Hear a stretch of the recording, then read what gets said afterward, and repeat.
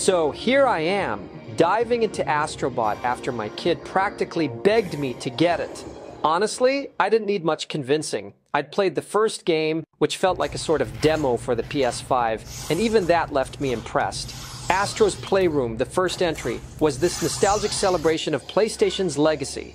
I mean, it wasn't just a game, it was this beautiful love letter to all the PlayStation consoles that came before, from the PS1 to the PS4. Playing it felt like opening up a time capsule filled with memories from my gaming journey over the years, and I loved how it brought back that sense of wonder, highlighting iconic moments and even showcasing old accessories in a fresh way. But Astro Bot? This is a whole new level. From the moment I booted it up, I could see this game was not holding back. Visually, Astro Bot is breathtaking. I don't say that lightly. The graphics are some of the best I've seen on the PS5, and that's saying a lot. Each level is a vibrant, meticulously designed world full of color and detail. It feels like stepping into an animated movie where every pixel has been polished and perfected to deliver an experience that's as immersive as it is fun. The environments in each level are packed with charm and character, from lush forests to futuristic neon-lit landscapes, each one bursting with detail and creating this feeling of a living, breathing world.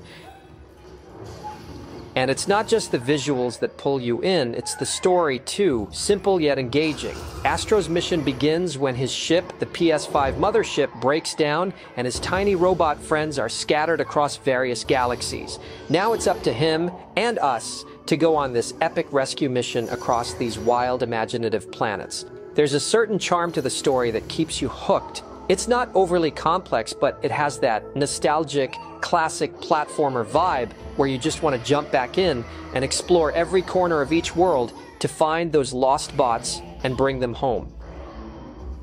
Let's talk about the DualSense controller though, because this is where the game truly becomes a full sensory experience. The controller doesn't just sit in your hands, it feels like it's part of the adventure. With Astro Bot, PlayStation has taken the DualSense to new heights.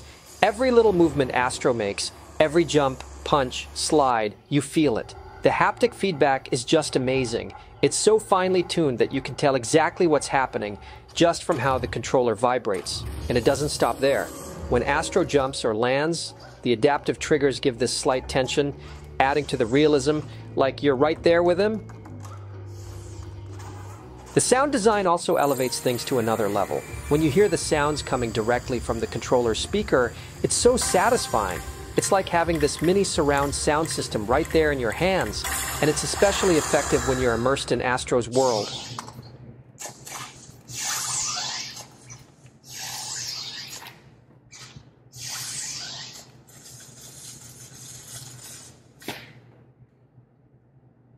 Whether it's the subtle click of gears, the cheerful sounds of collected items, or little audio cues when Astro lands, every sound brings a level of immersion that's hard to beat.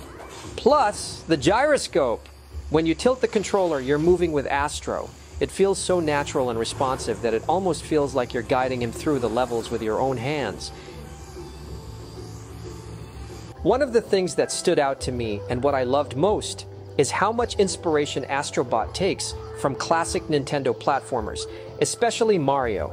It's almost like Team Asobi studied what makes those games so universally beloved, and then implemented that formula in a way that's distinctly PlayStation. There's this playful charm and creativity in the level designs, the secrets tucked away, the clever little challenges.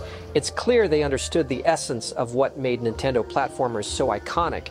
And while it has all these Nintendo-inspired elements, Astro Bot still carves out its own identity, offering something fresh and innovative. It's that rare blend where it feels familiar, yet completely new, and that's what makes it so enjoyable. Playing Astro Bot also brought back memories from my time with Astro's Playroom. The nostalgia factor is still there, especially if you're a longtime PlayStation fan. It doesn't feel like just another game. It feels like you're part of PlayStation's history and future at the same time. The game's got that warmth and charm that makes you want to explore every single detail, and the references to PlayStation's legacy are like little Easter eggs for fans who've been around since the early days. It's amazing to see how they've grown from that nostalgia-filled intro in Astro's Playroom to creating a full-blown platforming experience that feels so polished and complete. Now, I won't say it's a flawless game. There are a couple of things some people might find limiting, like the fact that the campaign is on the shorter side, and there's no adjustable difficulty, which could be a downer for those who want a more customized experience. But honestly, for me, those are minor details in what is otherwise such a complete, satisfying game. The joy of playing Astro Bot far outweighs any small critiques I might have.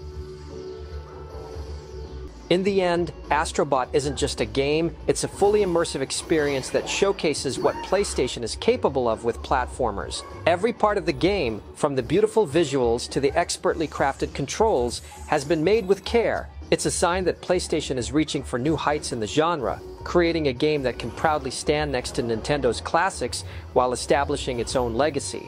And as someone who loves the polish of Nintendo games and the tech-savvy appeal of PlayStation, Astro Bot is the perfect blend of both worlds. It's definitely a must-play, and I'm so glad my kid convinced me to grab it.